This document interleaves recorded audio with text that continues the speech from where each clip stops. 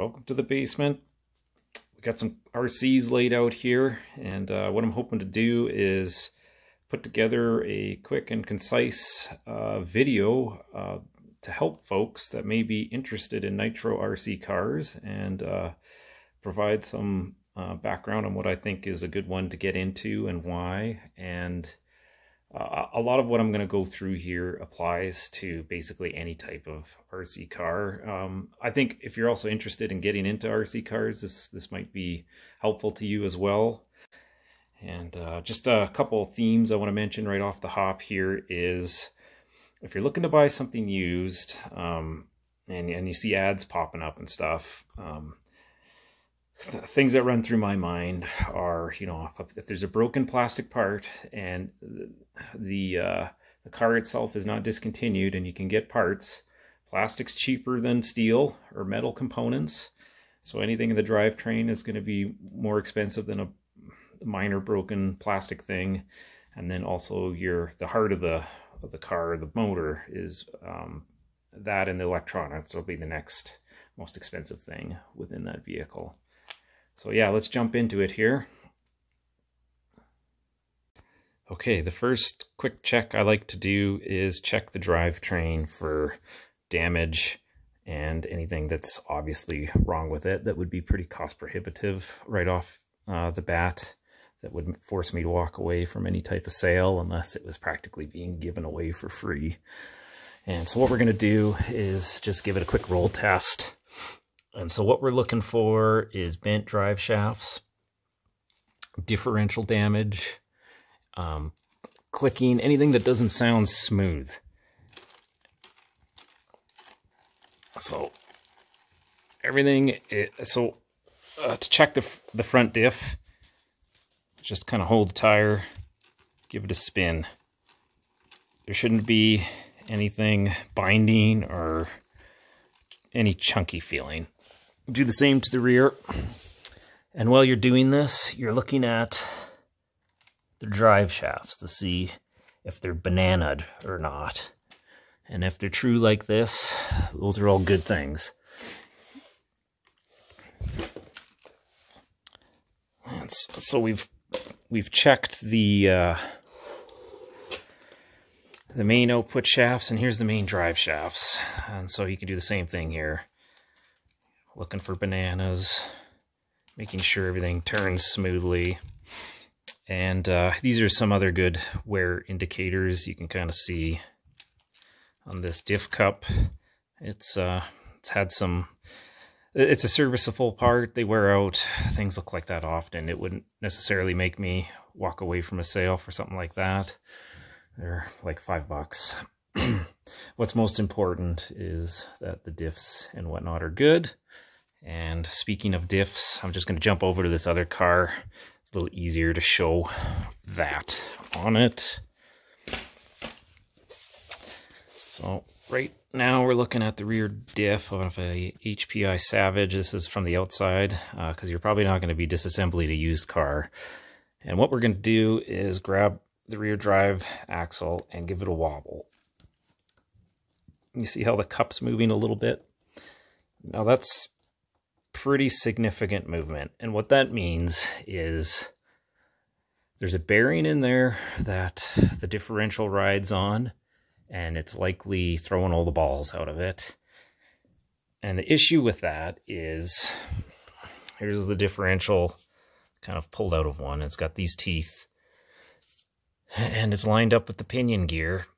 And if you can imagine, if the bearing that carries this assembly is thrown out, it messes up the gear mesh and can basically chew the teeth right off these, cause irregular wear, and these are quite costly, especially on a Savage. Like the forged heavy duty XL ones are about $90 Canadian to replace one pinion and ring gear. So that's quite an expensive part, something you want to check. So if you see a bunch of movement like this, that means that bearing's gone, and you might potentially want to walk away from that.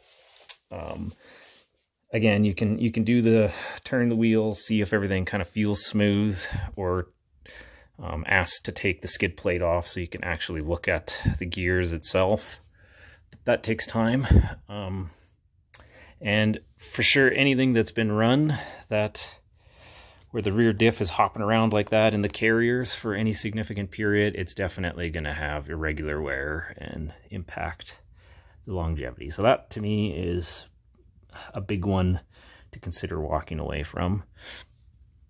Another thing that's certainly worth checking out is how true the chassis is. You should be able to just kind of have a look down the frame rails, make sure there's no significant bends or anything like that. If you can get all these parts, but you might as well not, kind of a thing. So I'm just checking the frame rails. They're parallel. There's nothing funny going on. Okay, I've pulled out a buggy here. It's just a little bit easier to kind of go through some of the Nitro motor specific nuances when considering a used car.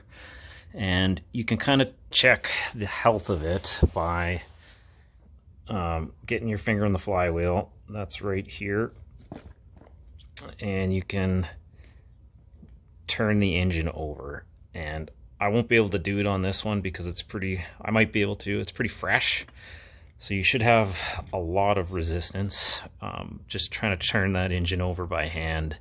And if you don't, that means that engine is likely near its service limit and negotiation point.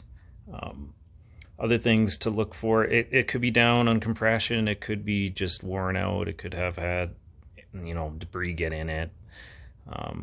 Basically, heat and dirt kill these things, and that's one easy check. Some people say you can't check by turning the engine over, but you definitely can. Like you can feel it. If it turns over easy, there's a cost. There's going to be a cost associated with it. So if you can gamble less, all the better.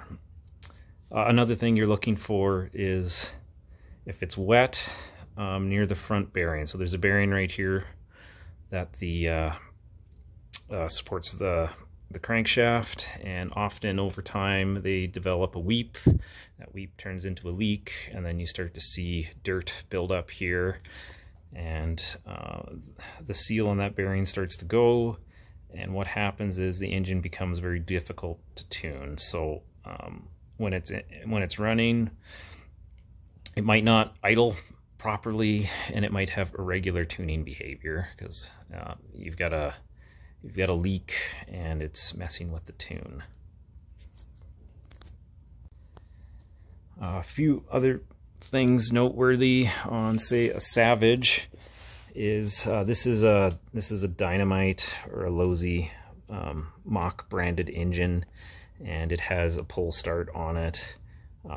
The HPI engines, these are the Force-made engines, their backplate, this is something you can check. So the pull start's held on by these screws, and you can kind of see this metal backplate here. Now the backplate is quite undersized on the HPI engines, and what you'll end up seeing is where the rotostart is, these screws like to back out a little bit and they get some play, and when folks are trying to start this engine, it actually starts to crack through the screw holes here and cause issues. Now that's something you can kind of inspect ahead of time just by looking at it or knowing to look for that. It's not an issue on these Losi engines, as you could see how skookum and I say it's over designed, but I've never had an issue with one of them cracking through these screw holes and having issues keeping the pull start or the rotostart assembly on the motor here. Another item worth checking is the air filter.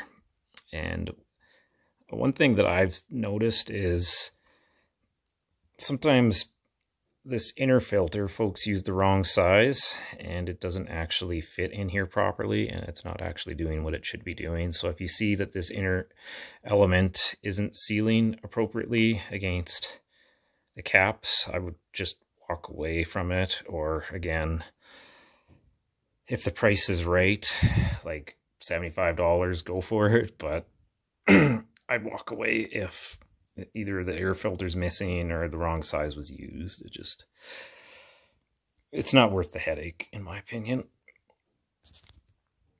So say the owner is going to fire it up, crank it up, and show you that everything works. So things that you want to watch for when it's running is that it can idle for at least 10 seconds between clearing out the engine. And what I mean by clearing out, these are 2-cycle engines, so they run off a fuel and oil mixture.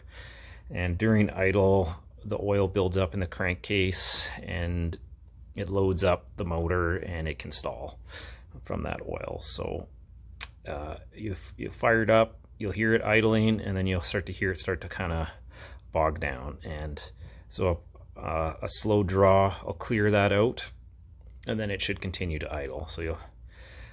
So if that behavior is kind of observed, then you've got a pretty good indication there's probably more life left in that motor. And obviously if it runs good, it holds a steady note, it's responsive, it's well behaved, those are all good things. Sometimes you're buying from somebody that doesn't know much about what it is that they have, and you're gonna have to use your judgment. I think the motor is always a gamble, so just bear that in mind when you're negotiating the price. Another item that's fairly easy to check visually is the pinion and spur gear. So this is the spur, the bigger one. You can kind of try to point to it here. Bigger plastic gear. Sometimes they're metal. And then the pinion is a metal gear that's driven off the engine, and there's clutches in here that engages bell and turn this spur, which goes to the transmission and transfers power to the wheels. And you can kind of look in here and you can see, you know, the quality of the teeth, how the wear is doing. And, you know, if this is all looking pretty like pedal bike sprockety, again, that's another negotiation point. Quality ones of these, like a hardened appropriate one, you're looking at $25 just to replace this bell.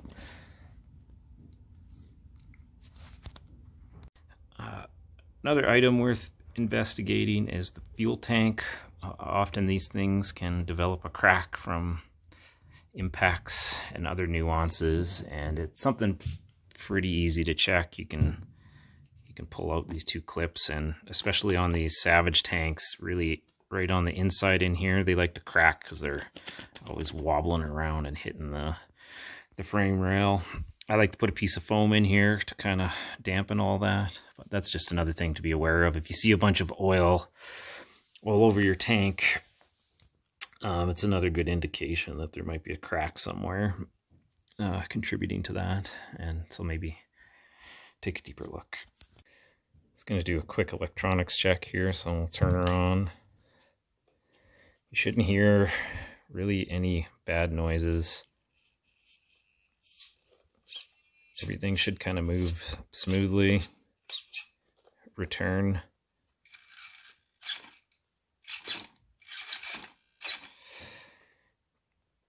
And again, that's just a check if the batteries are charged and stuff, and they can demonstrate that all that works good. That's even better. Just for example, like a mid-grade servo for steering, you're looking at $70. For a throttle servo that's mid-grade, you're looking at about $70 as well. So tires are good to check out. You're looking for rips, tears, anything of significance. Cracks on the hubs. Another item to note with these Savages is there's a one-way bearing in the transmission, and if it's working properly, it should roll freely both forwards and backwards.